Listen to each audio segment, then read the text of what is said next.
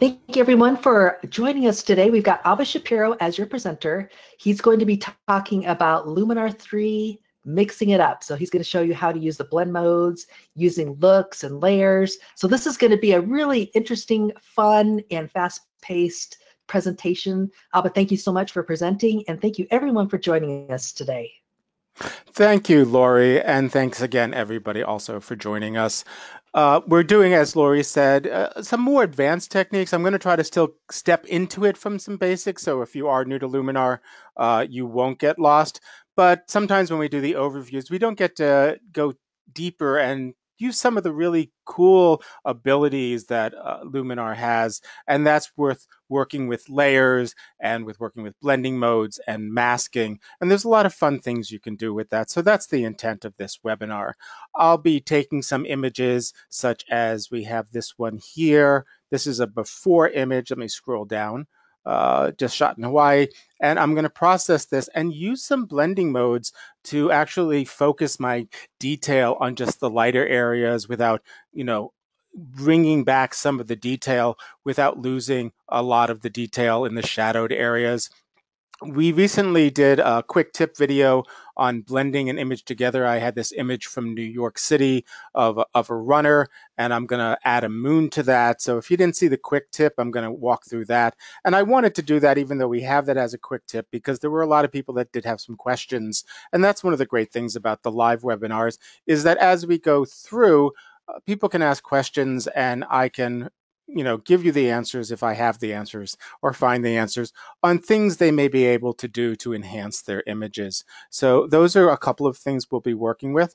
And I want to start off with just something very basic, and that's how I would process an image and take advantage of the looks. And I like to use layers when I do that. So let me just go ahead and open this image. And this image is pretty well composed. There's not a lot that I would do with it out of the box. I would be happy to show folks this, but I'm going to go ahead and I'm going to edit this. I'm going to switch over to the edit panel.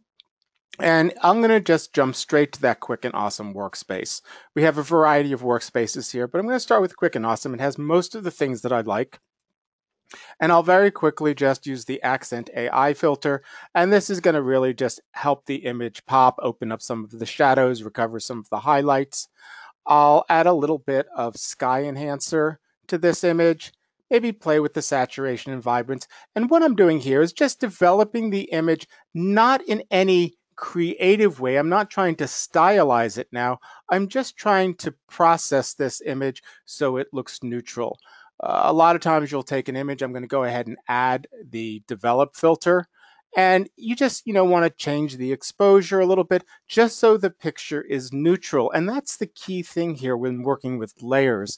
I take my first layer and I just do basic developing. If it was too dark or too light, or recover some highlights or shadows, I definitely love our artificial intelligence filters, the accent AI and the sky enhancers, and some of the other filters like foliage.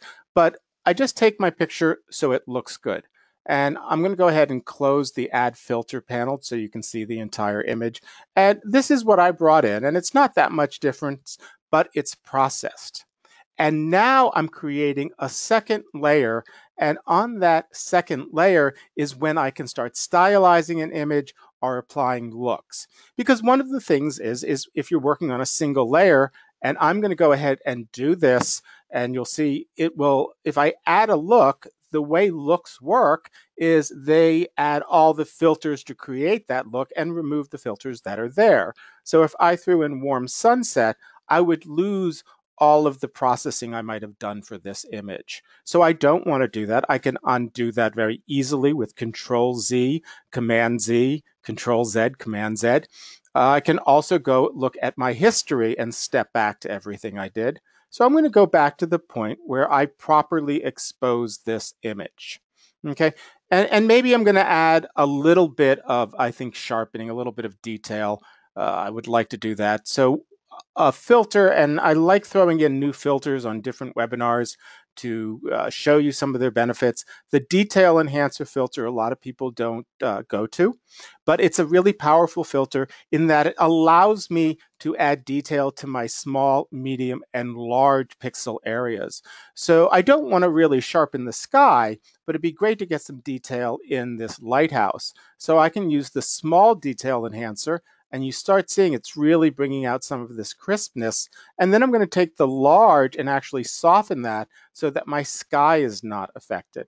And I think I even pushed this a little bit hard. I was mostly talking and moving the slider without looking at the image, but just a little bit of enhancement here just to give it that edge. And this is a JPEG. So this is like, I might have even shot this out of my phone, I'm not sure.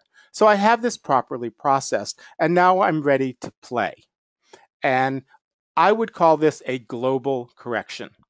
And then I will go to my layers uh, part of the interface, and there's a little plus sign. I'll click on that, and I'm going to add a new adjustment layer.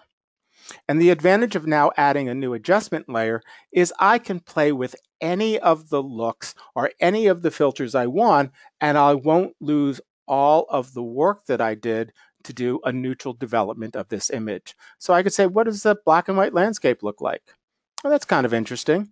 I could go ahead and try the different filters here, the different light filters, and as you can see, if it's black and white, is I've said this before, it's not just desaturation, it's how we look at the tonality of the grayscale.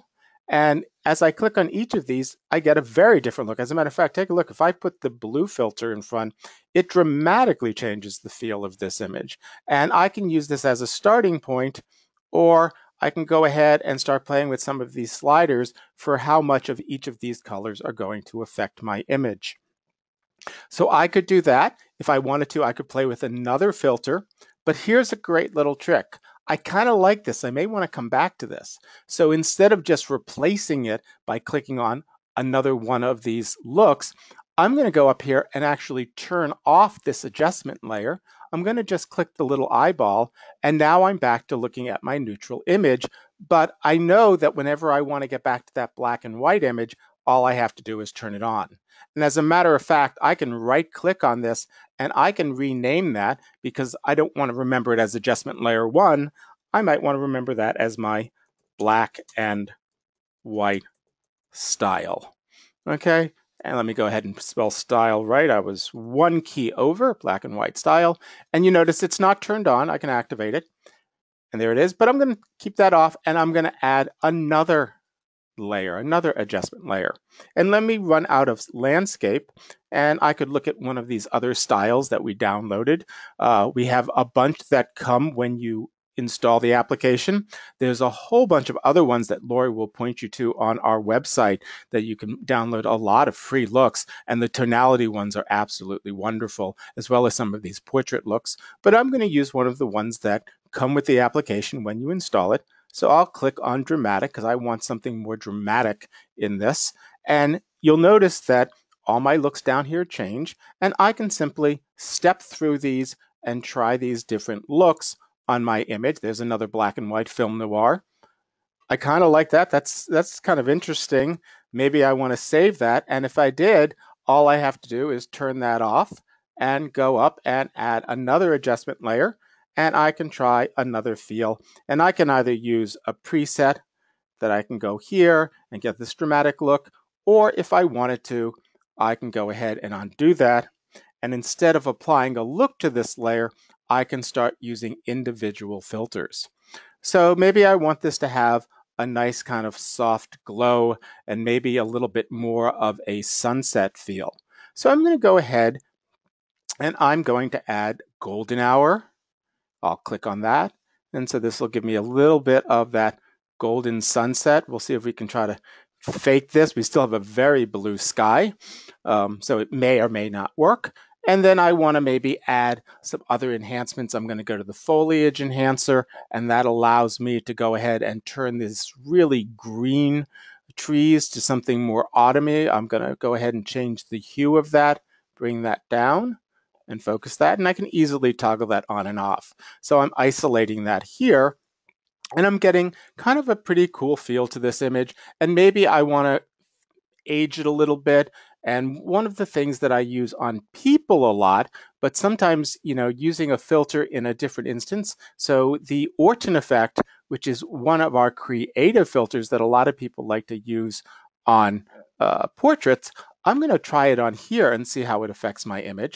And I'm just playing. And the luxury of being able to work with layers is I'm not messing up these two other options that I have. And I kind of like that. It's giving me a more painterly feel. I think I want to pull my saturation down a little bit. Uh, Play with the contrast. And this is the thing that I really recommend to folks is never be afraid to just grab a slider and swing it all the way to the extreme, because then you can get a good sense of what that slider does. And then it's easy enough to bring it back. And that's one of the best ways to learn how to use the different sliders. And this has given me a kind of an interesting vibe. I like that it's very soft. This is my before, and this is my after. And it's a great little feel. I think my green is a little bit too green still. And I'm going to show one of the filters that a lot of folks don't use. It's the HSL filter. It's one of my favorites. It stands for hue, saturation, and luminance. And what it allows me to do is control specific colors and how saturated they are. Or I can tweak their hue. So I can change it from maybe a green to a yellow. And I can also say, oh, this color needs to be brighter. So for instance, the green is bothering me in this image. So I'm going to bring the saturation down a little bit. And you notice it's only affecting the green part of my image. And I could go over to hue.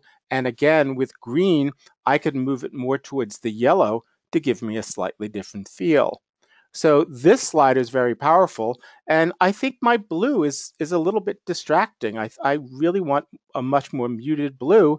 And I can go back to saturation, bring down my blue and my aqua a little bit, tones down the sky, tones down the water, and I can even grab the luminance of the blue and the aqua and bring that down. And now I'm getting kind of a more, we just went from a bright sunny day to this looks like a kind of a stormy winter effect. I've dramatically changed this image and I haven't lost anything. There's my original, there's this style, and I can export out this as an individual image and then turn this off and go ahead and turn on my black and white there. I can turn that off and try this black and white. So I have those two different feelings, all with the same image in my library by just turning on and off adjustment layers. So this is, this is a basic way that you can control things, but it's very, very powerful. Now, some of you might be asking, well, what if I turned on a couple of layers? And that's something else you can do. And that's where you can really start creating something new and different. So I'm going to turn off this black and white, turn this one on. I really like the feel of it. And then I can turn on this adjustment layer. And now I'm blending the two of these together and I have a third look. So I can easily mix and match and get some really creative looks. But remember, with adjustment layers, I can control their opacity. So if I wanted to, I could go to this black and white layer, and I'm going to bring down its opacity and let the original layer blend through a little bit. So I'm just softening the effect. And now I can go ahead to the upper layer, which I've stylized, and turn that on. And I've tweaked this even a little bit more. So when you've created layers, feel free to turn them on and off in combination and work with the blending. The other thing you can do is you can also change the order of your layers. So for instance, there's a big difference when I apply the black and white before I apply all these color effects. Well, I can grab that adjustment layer two, and I'm going to turn this off just so you can see what I'm doing. I'm grabbing adjustment layer two, and I'm dragging it directly above my original. So I'm still getting that same effect because these two are turned off, but now I can go ahead and turn on one of these, and we'll go ahead and click on that and turn on this black and white. Now this black and white is affecting the color modification I did in adjustment layer two to the neutral image, and I can then again grab the opacity maybe of the black and white and let a little bit of color bleed through, and I get, again, a very different image. So being able to move your adjustment layers around and blend them together with opacity gives you a lot of power and control. Now, while we're working on complete adjustment layers, I'm going to bring that up to 100%. If you right-click or control-click if you don't have a two-button mouse, there is an option here called blending. And depending on which word you hover over, it applies blending modes. And you might see this in other applications. I know some folks here work in Photoshop or Lightroom or other applications. And blending modes is a standard thing that we use in photo processing. But what I really like about the blending modes in Luminar is I don't have to select them. I don't have to commit to them until I like them. I can just hover my mouse over them and get different effects of it blending that black and white layer with the layers below. And what these blending modes really are doing is it's math without you having to know the math. And you could look it up in a book and it might say, oh, I'm taking all the grayscale that's below 50% and doubling that, and I'm ignoring anything above it, or removing the darker areas but doubling the brighter areas. That's really what it's doing mathematically, but you don't have to know that. You just know what you like, and you can just hover over. And this has a whole different vibe with the lighten blend mode versus an overlay blend mode. So I could go ahead and do that, and now yet another look that I can start tweaking. So I have this great blend mode, and in addition to a blend mode, I can go back and start working with opacity. So I'm creating a variety of different images, all based upon that very first image that I developed. So this is great. And I could go in and then tweak this, add a new adjustment layer. These are all what I would call global adjustments. They're affecting the whole image, but I could add yet another layer here. And I want to make sure this layer is on top, even though I have this one turned off. And one of the things that's bothering me a little bit is I think my lighter areas are a little bit blown out. So I'm going to add a filter, and there's a variety of them that I can use to bring down my highlights. One of the ones I like to use is at the very top of the filter list. It's one of your essential filters, and it's the tone filter. And I'm going to add this, and you can see here with the tone, I have a lot of control of working with exposure and contrast and highlights and shadows. So I could work with the highlights, but there's a great one here right in the middle that's unique to Luminar, and that is smart toning. And if I move this to the right, it's going to open up my shadows without blowing out my highlights. But I want the opposite. I'm going to move it to the left, and this is going to recover some of my highlights without really crushing my shadow. So I'm getting a little bit more detail in this building here. And if I wanted to be even more aggressive, I could go in and bring down the highlights or the exposure. I don't think there's that much detail here to bring back, but what I'm doing is I'm focusing just on this building here, and I really don't care what's happening to the rest of the image, because I'm ultimately going to create a mask and just paint this effect just over that building. So I'm playing with my filters, trying to do the best job I can to make this show a little more detail. Maybe I'll try structure. Maybe it'll work, maybe it won't. And that's the really cool thing about this, is that you can try things, and if you don't like them, it's easy enough to simply hit the X button and delete it, or the eyeball, and with the eyeball selected, I can actually turn off that filter. Now remember, I'm looking exclusively at what's happening right here. I don't care that it's actually ruining the rest of my image, because I'm focused on just what I want this one part of the image to look like. So I kind of like this. I'm getting a little more detail in there. So I'm going to go ahead and grab my brush here. And if you click on that brush, it allows me to create a mask. And what a mask does is it lets me either paint in or erase the effects of that filter or all the filters on a layer. I'm doing it on the adjustment layer because it will work with both the tone and the structure that I've adjusted here.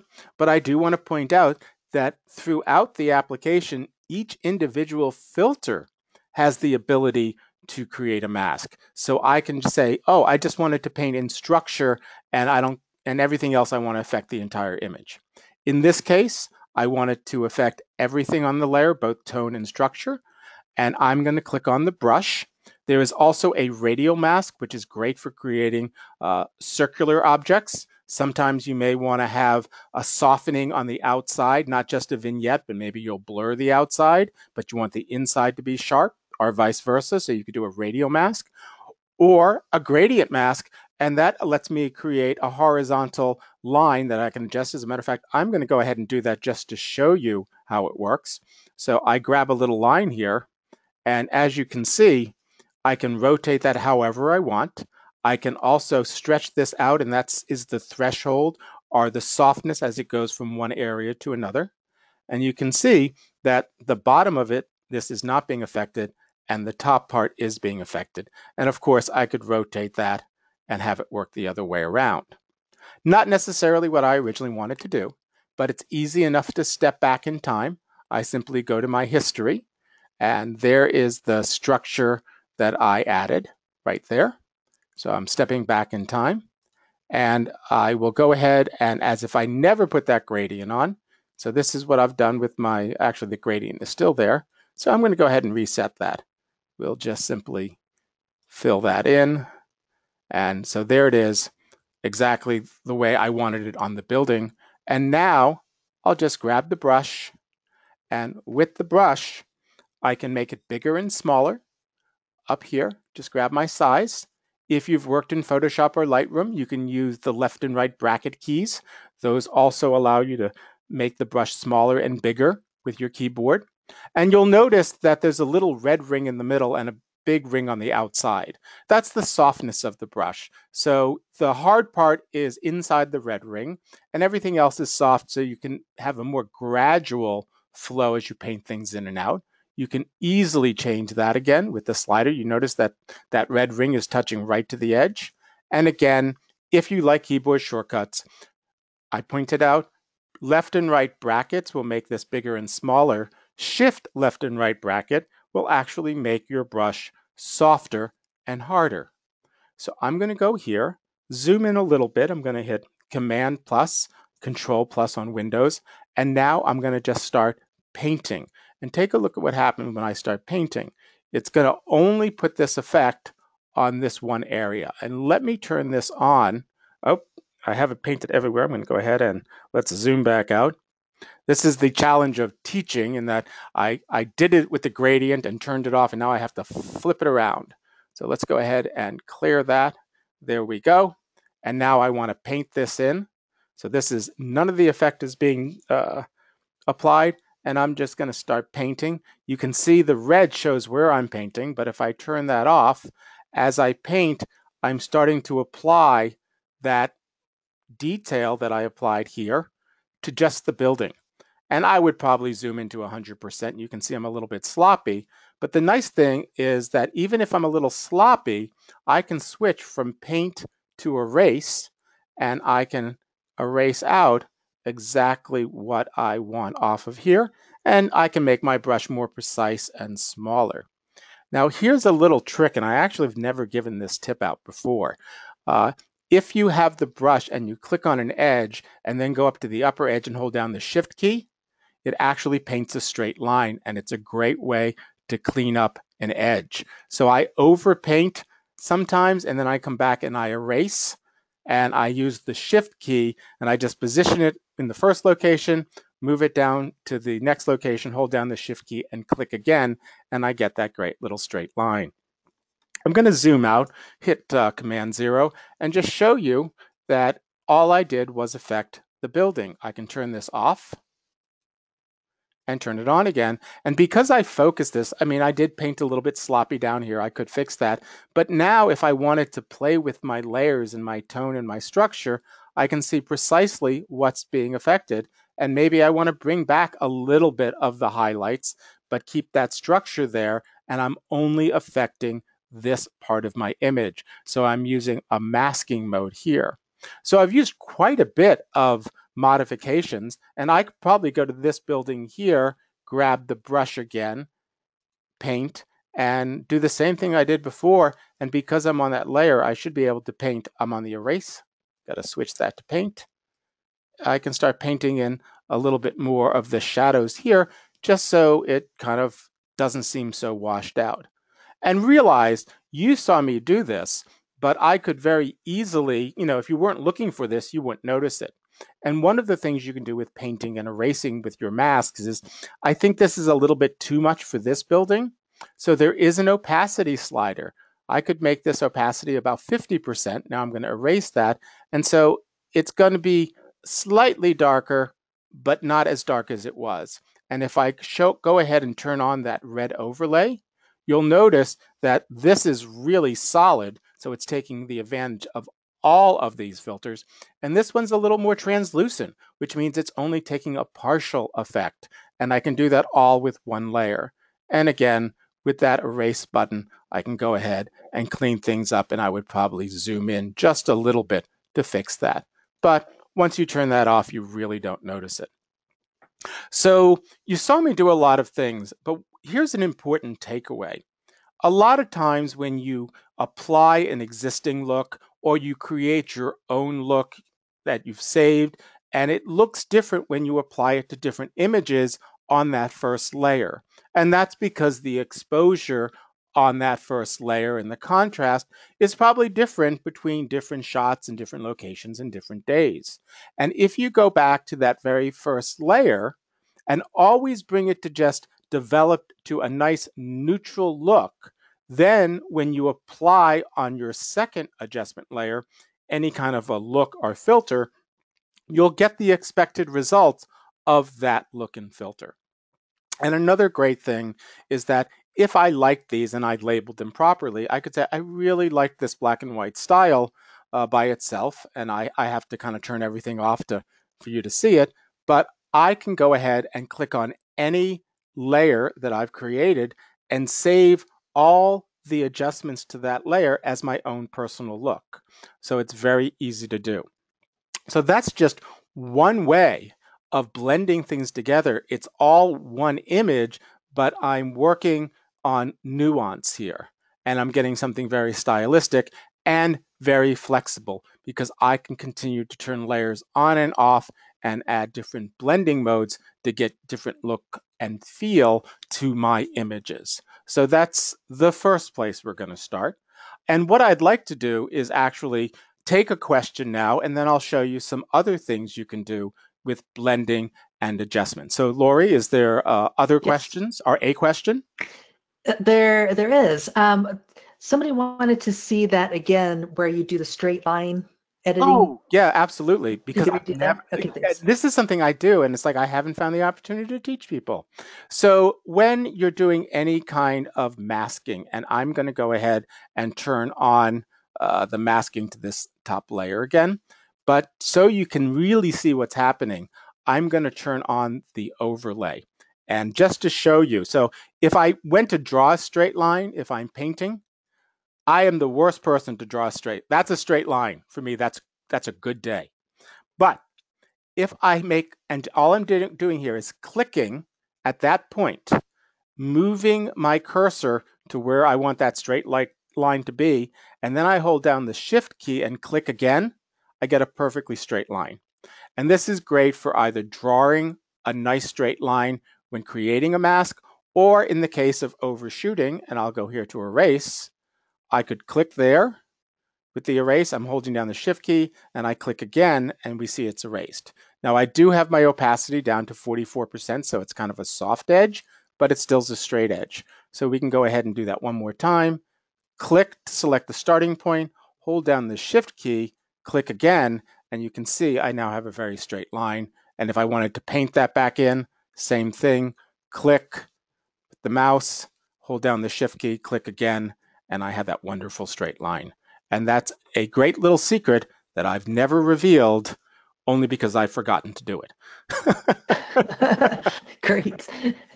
All right. Here's another question for you from Gordon, who's asking, can you demonstrate the luminosity option again? And I think he's talking about HSL luminosity, I believe. Sure. Gordon, Well, there's two things with luminosity, and I will address both of them. okay. there is luminosity in the HSL filter, and I'm going to actually jump back to my library. And you'll notice, by the way, if you've been using Luminar with the latest update, they've actually changed a little icon here in the upper left-hand corner. It does the same thing. It used to be an up arrow, but now it's a little more intuitive. It actually looks like your library images. So if you click on that, it takes you right back to the gallery mode where you can see all of your media. And I'm going to go here and open up one of these images that has a lot of red in it. And with the hue saturation slider, so I'm going to switch from library to edit. I'm going to add a filter, and I'm going to jump right down to HSL. If you don't want to hunt for it, you can just type HSL in the top. Once again, it stands for hue, saturation, and luminance, because you can affect the hue, saturation, and luminance values of these 8 color ranges. So maybe I like this image, but the red is a little too hard. So I could literally go here and pull that back, and I can desaturate the red, or if I really like it, super saturate it. I can also go in and say, you know what? I want to deal with my yellow. The yellow is kind of cool, but what if I want that yellow to lean a little bit more towards an orange? So it's taking the hue. In the case of the hue sliders, if you move it to the left, it turns the hue towards the color that's above it. If I move it to the right, it moves it more towards the color that's below it. So it just kind of tweaking things. And sometimes you can say, okay, that my yellows are going to go more towards green, and the greens are going to go a little bit more towards blue. And I like what it's doing, but it's now a little bit too that just bright. And so I could go back to my luminance and bring these down. And it's just bringing down anything that's yellow in my image. And I could also bring down the luminance of the green. So that's kind of nice. And I'm going to throw a little trick into here. Other than controlling this, what if I only wanted it to affect this sign? Well, that's exactly where it's great that each individual filter also has the ability to have a mask. So I can click on brush. I want to make sure that I'm painting it in, and I'm just going to and I don't have to be as precise because I'm only dealing with the green colors, but I'm just painting and changing the color of this one area because I need that to be green, and it doesn't affect any other part of my image. I'll turn this off. Let me turn off the masking tool. And you notice I'm just affecting that one area because I used hue, saturation, and luminance to control the colors and just painted in where I wanted that filter to affect this image. And that becomes very, very powerful. So that's one way that you can deal with luminance within an image. And it's great if you have something that's just too bright. Sometimes you'll take a picture of something and that red dress is just distracting and you just want to tone it down a little bit. You don't have to go through any hoops. You just use the HSL slider and it does wonderful things. I want to show one more thing you can do. And again, this is one of those kind of confusing filters unless you get it explained to you, or confusing masks. So we're going to go ahead. I'm going to jump back to my gallery view. I'm specifically using the term gallery because the keyboard shortcut to get there is the letter G. So if you want to jump back to all of your images, hit the letter G instead of going up to this button, and then you can see all of the images that are in your library or within a folder that you might have. So I want to work with this image here. This is the before, this is the after. This is going to be my goal. Let's see if I can get there. I did it once. We can see if I can get it again. And what's important to me is to get this detail and try to recover some sense of texture in my highlights. And that's always a challenge when shooting water because you want it to feel very tactile, but it doesn't play nicely because it's always so washed out. So the first thing I'm going to do is a general fix of this image, just like I did before. So I'm going to go to Quick and Awesome. I like to start there. Sometimes I will throw in the develop filter, but sometimes it's just easy to say, okay, let's see what we can do. Better sky, good background, saturation, vibrance. I almost do this all the time, a little clarity. Still need to open up some of this area here, and I'm going to add that toning filter that I talked about earlier and just see if Smart Tone is going to let me open up my shadows which it does, and I'm getting the image to where I really like it. So this is good. I think it needs to be a little warmer. And because this is a little more of an advanced webinar, I'm going to show you yet another one of my favorite filters, and that's the split color warmth. And what this split color warmth allows me to do is just warm up the naturally orange and yellow areas of my image without affecting like my sky. So it's using a little bit of artificial intelligence, and it's working with just certain bands of color, and I can warm up the rocks, and I can warm up the just the whole feel of the image, and I can also make parts of the image less cool if I wanted to. Now remember, once I get this, if it's affecting parts of the image that I don't like the way it's affecting, and I'm going to toggle it on and off, and it's very subtle, so I actually pretty much like what it's doing. Maybe it's a little bit too much here. So what would I do? I would simply go in, grab my brush. Now I have my masking tool, click on erase. I'm happy with it being nice and soft and 100%. And I'm just painting out that split color warmth in the foreground because that was a little bit too yellow, but I still have it here in the building over here. The building, I guess that would be called a mountain, but it was very well built thousands and thousands of years ago. So let's go ahead and turn off the mask. And I've developed this picture to where I like it. Remember, this was my before, this was my after, and that's pretty quick. But I want to really focus on working on bringing some detail into this water. And I could simply say, well, I'm going to go ahead and add some structure and pump up the structure. But as I get the water where it's nice and crispy, this is getting a lot too sharp. It doesn't look realistic. I want this to feel just sharp and natural. So I want to be able to focus on this. But my challenge is if I started painting, I'm dealing with clouds, and it's really hard to be very specific to get this really bright area to control it. So what I'm going to do is I'm going to actually delete that structure, and I'm going to create a brand new adjustment layer. And I'm going to go ahead and I will bring that structure back in, and I'm going to crank it up all the way. I want it to be very easy for me to see what's happening. I'm going to dial it back in a moment. But one of the ways that you can create a mask is not just with painting with a brush, radial, or gradient, but there's something called the luminosity mask. And what this will do is it will create a mask based on the brightest areas of your image. And this is great in a situation like this. It's also great if you want to be able to like bring color back into a sunset, and that's the brightest part of your image, but you don't want to oversaturate the rest of the image. And if I have time, I'll dig up a sunset image to do that. So there's luminosity.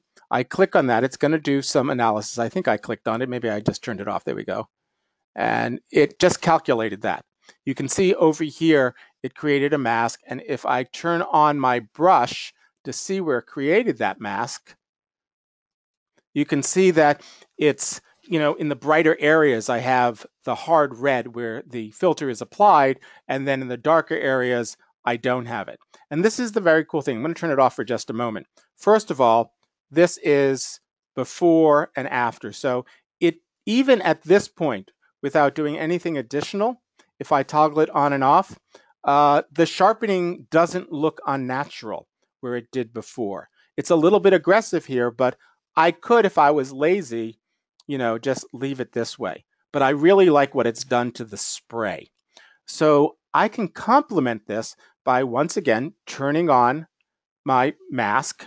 I'm going to go to the brush, and this time I can just go to erase. And, if I wanted to, I could turn it on, but I'm going to simply make sure that the areas that I don't want to be super sharp from that structure slider, I'm just erasing.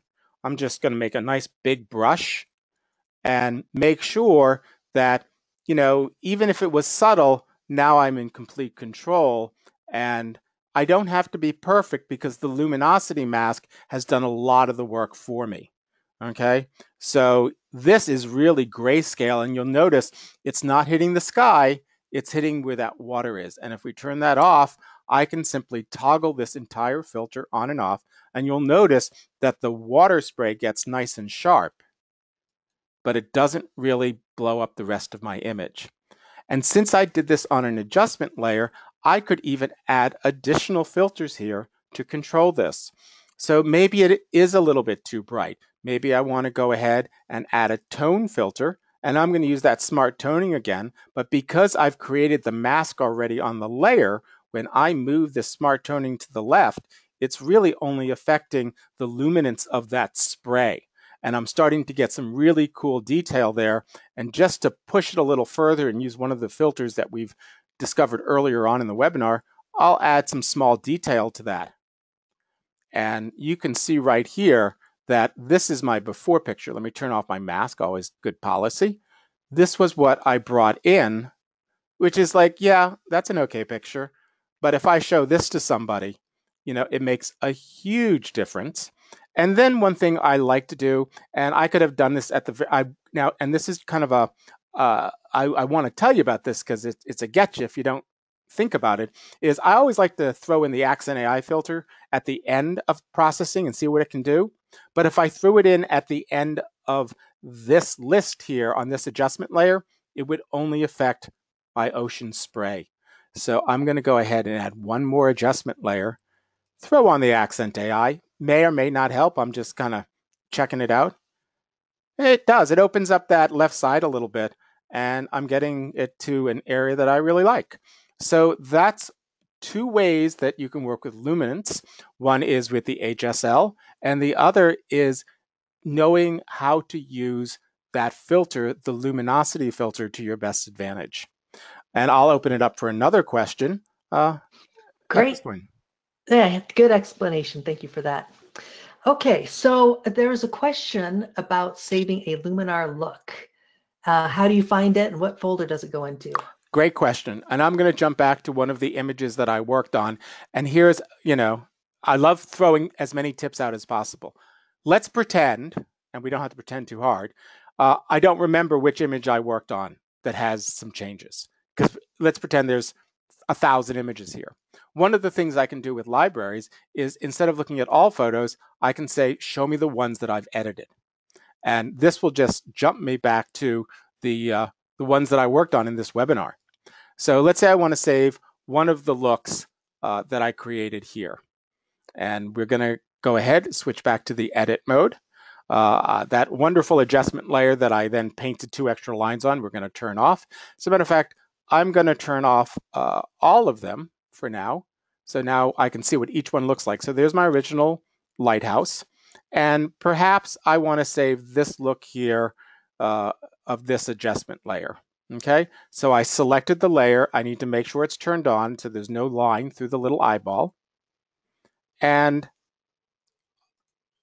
I like this look. I might want to apply this to other images I shot that day. So when you save a look, it saves everything inside of one adjustment layer. So if I wanted to do the black and white and this one, I would save them as separate looks and then apply them on separate layers on the next image. Or I could, if I wanted to, add a black and white filter at the bottom of this one. And I'm going to add it and then take it away because as you can see, it will affect the style of the image. Okay, if I wanted to save something with a slightly black and white look, but we're going to delete that. So I want to save all of these filters with the exact adjustments that I used. So I'll go down to the right-hand corner and I'll click on Save Luminar Look. And then I can go ahead and give it a name. And I'm going to make this called Stormy Lighthouse. Not that I'll always have to use it on a lighthouse, but it's the way I can remember it. And I hit Save. It immediately puts it inside my user looks folder and actually launches that folder, that looks collection. Okay, so there it is, Stormy Lighthouse. And here's some other ones that I had created. But let me show you where you would find that if you opened up Luminar on another day and you're not sure where that would be. At the very bottom of your Luminar looks collection, and I'm going to just scroll down, is your user Luminar looks. So if I was in another looks, if I went to one of these black and white ones and I wanted to find the one that I created, I need to just click on user Luminar looks, and then there's all of mine. Now, here's another thing that I'm throwing out tips like right and left that I haven't thrown out before. So it's a lucky webinar group. Let's say I really like this. I can make it a favorite. I click on the little star. But you know something? I really like this look in tonality vintage that is a really cool kind of look here called Memories. I'm going to give that one a little star. Well, in my looks collection, there is an option for favorites. And if I click on that, all the ones that I gave little stars to are right there. So a lot of times I will mix and match things that are existing looks that I've installed directly from the Skylum library, as well as my own. And I can just quickly get to all of those by creating favorites and opening up my favorites collection. So that's the first half of the answer to the question, which is how to create them and where they live inside of Luminar. Now, where do they live inside your computer? You don't have to hunt. Whether you're on a Mac or a PC, all you have to do is simply go File, I believe it's File on both the Mac and the PC, and there is Show Luminar Looks folder. And if I click on that, it will reveal, and I believe my screen should have changed, all the ones that I created. And if I wanted to, I could step up a level, and that will show me where all the looks are that I have installed. And these are looks that I installed that were either installed directly when I installed the program, and then Laurie will show you at the end of the webinar where you can get some of these other great looks. And actually, I think all the looks I have installed here are free, and you can create some great images from these looks. And I do want to point out one more thing. I need to switch back to Luminar. So let me go ahead and hit Command Tab, and I have to bring that window forward. So let's say you downloaded a look that you really liked, or you even started off with one of our looks that you really liked. So I'm going to jump over to, say, Dramatic. Okay. And I'm going to apply this because I don't want to mess up my other ones. Brand new layer. Make sure all the other layers are turned off, doesn't matter. And I'm going to apply this creative look right here. Okay, that's a creative look that came with the application. I love it, but you know something? It's too yellow for my taste. So I'm going to grab Photo Filter, which is probably what's making it yellow. And as you see, I can make it more or less. Maybe I want to give it a little bit of a different color tone or just a lot less, but I've modified this existing filter. Well, now it's my filter the way I like it, and I can save that as my own look. And that's really, really nice. So I can say, you know something, this look is creative and it's Abba. Okay, because I've done that, and I can hit save. And you'll notice once again, it jumps over and shows me all of my user looks. As a matter of fact, there is Stormy Lighthouse, but I have Creative Abba, and I can use that on any image. And this is something else you can do with looks. I can go ahead and say, you know, I liked it, but I was a little bit too aggressive in changing that filter. I really did want it to have a little more saturation, and I want the hue to be a little bit different.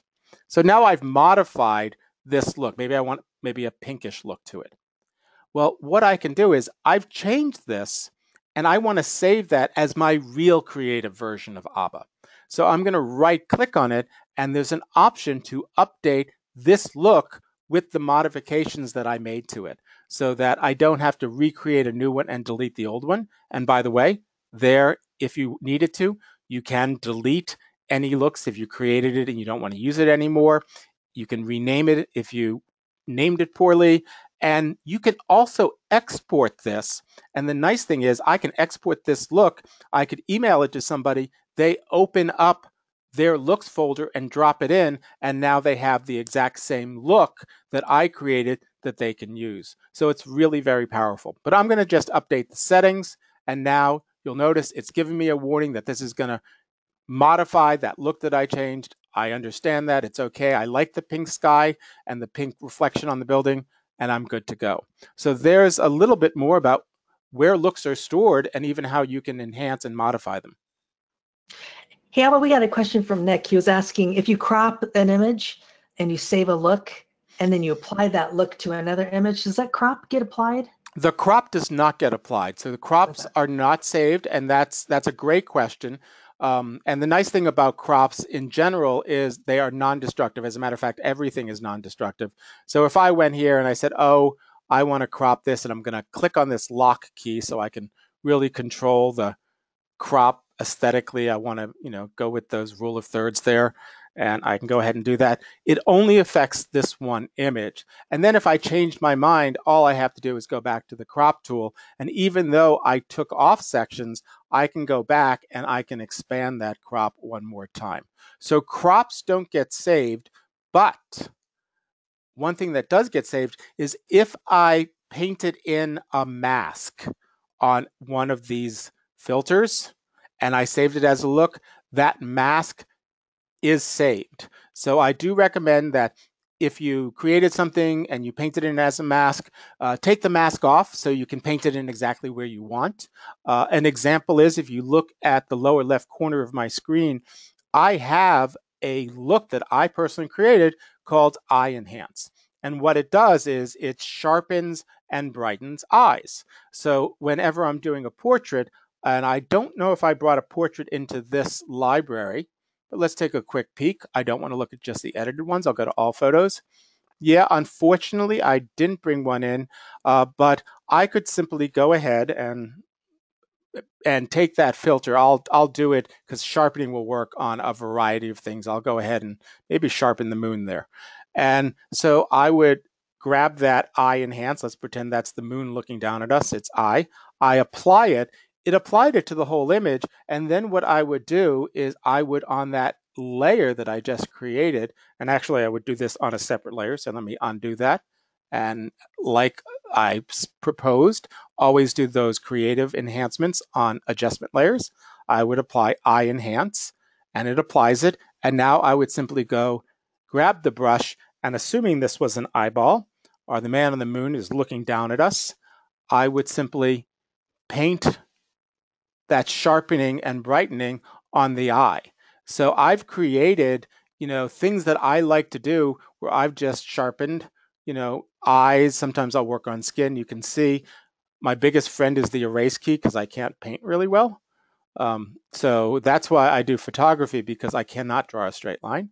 But I've been able to use my eye sharpening filter to sharpen the moon a little bit, brightens it up. So even though I created it for one purpose, I can still use it for another. So when creating any kind of a look, don't put any kind of a mask on it when you save it. Use it globally and then paint it on exactly where you want it to happen. Hey, Alba, since you have a mask there was a question about how do you copy a mask from one layer to another? Can you show how you do that? Copying masks is very, very powerful. So you can do it from layer to layer. You can also do it from filter to filter. So let me go ahead and add another layer here. I'm going to do a color balance. So I'm going to go ahead and simply click on add a new layer. And maybe I do like the fact that this is a little blue, but I'm going to change this. I'm going to add a filter. I'm going to just go right to the develop filter because I know there's the option here to go ahead and change the temperature and exposure here. And so it's doing it to everything. And it's kind of blowing out my moon, but it's changing, the whole tone and time of day. As a matter of fact, I could even go ahead because I want this to work because it didn't work last time. I want to force a golden hour. It's hard to turn the world yellow when it's already blue, but it's really messing up my moon. Okay, this is nice. Moon's messed up. I created an adjustment layer. On this adjustment, I created a mask. So I can go ahead and you're thinking he's nuts, but there's method to my madness. I'm going to copy the mask I created for the moon, go back up to this adjustment layer, and I'm going to actually paste that mask that I've created. And you're like, wait a second, all he's done was screw up the moon. Well, I painted that mask intentionally because now if I invert the mask, okay, I'm using the same mask I created before. Now I'll probably need to do a little cleanup, but you'll notice that I'm inverted it and now I've used the same mask to brighten everything but the moon. And then I'll probably go ahead and erase because I was kind of sloppy here on the edge. So that is one of the challenges. But you can easily copy and paste masks. To do it, you just simply right click, go to the mask mode, go copy, and then you can paste it. So I could have pasted this on the other way, but now I kind of inverted it. And I like to do that sometimes when I want to maybe brighten one area and then darken the rest. It gives me a lot of flexibility. So copy and pasting masks are very, very powerful. You don't have to keep repeating the painting. You just take what you've done and reuse it.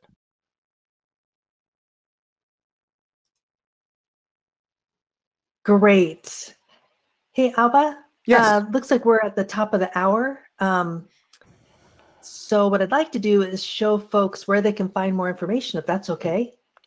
Can I'm going to try one more trick if people are Sure. patient. And that's Okay. a lot of times people want to add clouds to an image. So here's an image that definitely needs some work. It was a little overblown, and I'm going to go back, quick and awesome, real big fan of it.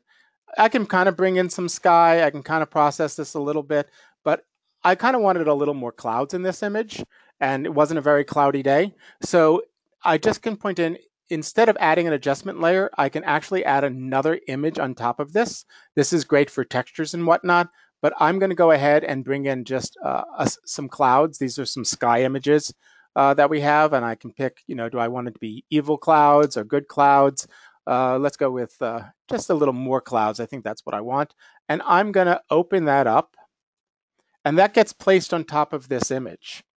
And now what I can do is I can start blending this together. So I can go in here and I can say, you know what? I'm going to go with a gradient mask. And it's basically the same thing as if I brushed it in. And I'm going to just go ahead and make a little bit of a mask here, bring it up a little bit, and start this. And you'll see, and I'm going to even let the clouds go a little bit on top of this. So now I have these great new clouds. I'll turn this off for just a second. And I could get away with it like this. This is actually kind of pretty nice. But if I needed to, and it was a little too obvious that I blended those in, I could right click and go sometimes to a blending mode. And overlay sometimes makes things a little bit more gentle and screen, but I kind of like it the way it is. And if I really was picky and I was concerned that I have clouds in front of here, after I've done the gradient mask, I can switch over to a brush and I'm going to turn on the overlay. And all I have to do is shrink my brush down or zoom in on my image and just erase those areas where I don't want my clouds. And because it is so gentle, I really don't have to be as picky, but you can see very easily, I can now change this image to where I didn't have much clouds, and now I have great clouds. And I could probably even throw on the accent eye filter for clouds, sky enhancer. And let's see if that, and even bring it out a little bit more. So there we go. It was a gray day that I've turned to a beautiful blue skies. And with that, Laurie, I will hand it back to you to show them exactly where they can find some more information.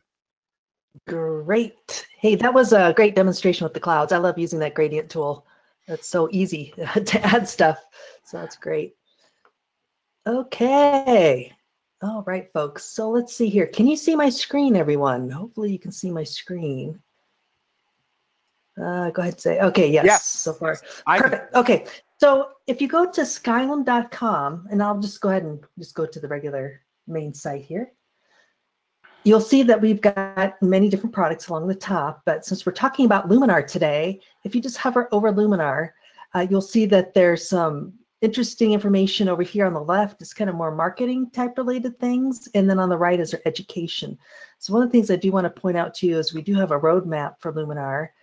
This is some of the plans that are coming up next in development throughout the rest of the year, and they'll be adding some more things in here as well. So if you're curious on the Mac, Windows, or the cloud, you can take a look at that roadmap there. Now, what I really want to do is focus on a couple of things here. One is the marketplace. Now, Abba was showing you some really neat features that he had, some looks that you can download. We haven't gone over LUTs, but we have LUTs and overlays and workspaces and textures in here. So if you go to the marketplace, you'll get some looks, for instance, that you can pay for, but we also have freebies under looks, some paid and free ones. Now, the one I really highly recommend that you download, in fact, I insist to anyone who's interested in black and white to go ahead and download this pack here. It's from Rich Harrington. It's a Tonality Mega Black and White pack. Love this. This has a ton of black and white conversions in here for the looks that you can add to your images. And it's all free. So definitely check that out. The other thing too is under education, we do post, probably a couple videos and a webinar each week. We've got articles and such. So if you go under education, we do have it kind of broken up into different categories. A few people here asked about this webinar, if it's going to be available to view, and it will be. We'll have it posted under webinars, and you'll see it under past events. It'll probably be towards the bottom once we get that posted. So you can view some of our past webinars here. We always try to record those so that you can review or see ones that you might have missed. Okay, let's see here. One more thing. The user guide is also a really great asset. If you have any questions about Luminar, you can always email our support at skylum.com. We've got a great team there that can help you out with any technical issues. But if you're curious about, oh, what does a particular filter do? Go to the using filter section, and these are categorized by the different categories. So if you're interested in some of those creative filters that some of them that Abba was showing, you can go ahead and take a look in here. And it actually talks about each of the different sliders and what they do. So that's a really handy feature there. Okay, besides that, we do have a YouTube channel. If you go to Skylum Software, we've got tons of videos on here that you can take a look at. Marketing videos, educational videos, all kinds of things, including some contests that we run. So you may want to check that out as well. Okay, with that, I want to thank everyone again for joining us today. Abba, thank you for all those extra tips. You got a lot of kudos today on sharing some very different things that haven't been shared before. So we really appreciate you folks joining us today. Okay, yes. and with that, we'll thank let you you, get on with everybody. the rest of your day. Okay, thanks everyone. Have a great day. Bye-bye.